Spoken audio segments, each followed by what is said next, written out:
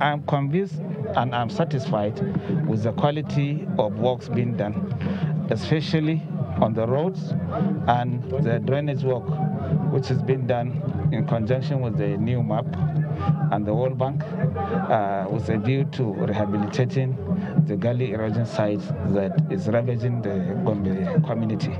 And you saw it yourself. The work is moving at good pace.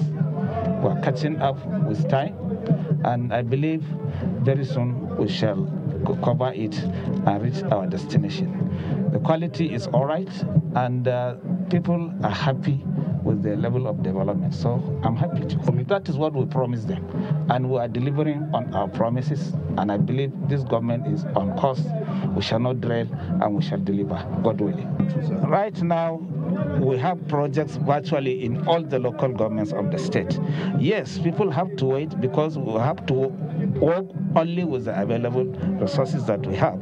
And you know the situation financially.